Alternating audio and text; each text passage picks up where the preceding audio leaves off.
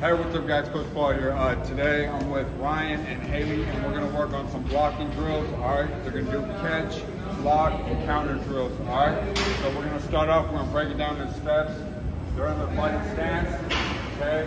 Haley's gonna jab, cross hook at Ryan. Ryan's gonna catch with his back hand, block with his left, block with his right to hook, all right? So real slow, jab, catch, cross, block, left hook, block. All right, and then we're gonna switch, get back in position. All right, we got Haley and Ryan in their stance. Okay, Haley's gonna jab. Ryan's gonna catch with his back hand. Haley's gonna cross. Ryan's blocking with his left. Haley's gonna left hook. And Ryan's absorbing. Notice he's absorbing the punch. Okay, and then let's reset.